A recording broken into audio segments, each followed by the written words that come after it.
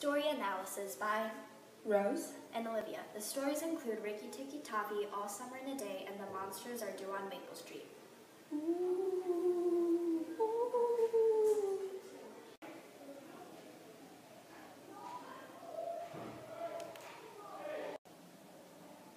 Our screensaver for Rikki Tikki Tavi is a picture of Rikki Tikki fighting Mag because this is a moment in the story where he feels very proud of himself for fighting a snake off alone without his parents, and he killed the snakes and helped save the family.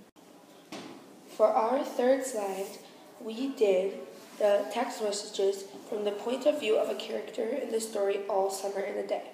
The character's point of view we chose was Margot's.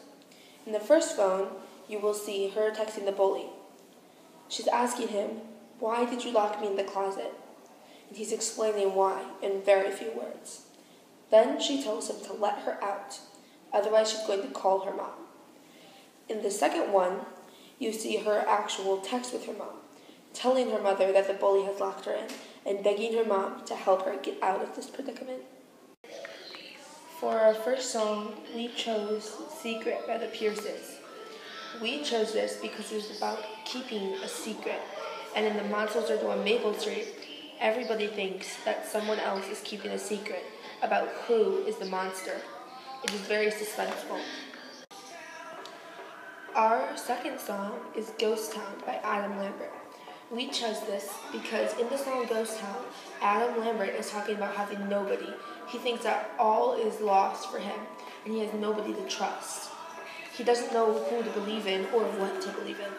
Just like in The Monsters Are Due on Maple Street. The lights go out, and suddenly no one knows who they can trust and who they can believe in. In this song, and in The Monsters Are Due on Maple Street, both the main characters feel very lonesome. For our third and final song, we chose Hideaway by Daya. Because in this song, Daya and somebody were very, very good friends until something happens, and suddenly she doesn't know what happened. She cannot find the happy in life, and she doesn't know where all the good has gone in the world. She just doesn't understand. Just like in The Monsters Are Due on Maple Street, where nobody understands what's happening after the lights go out. They don't know who they can trust. They don't know where the peace in the world has gone.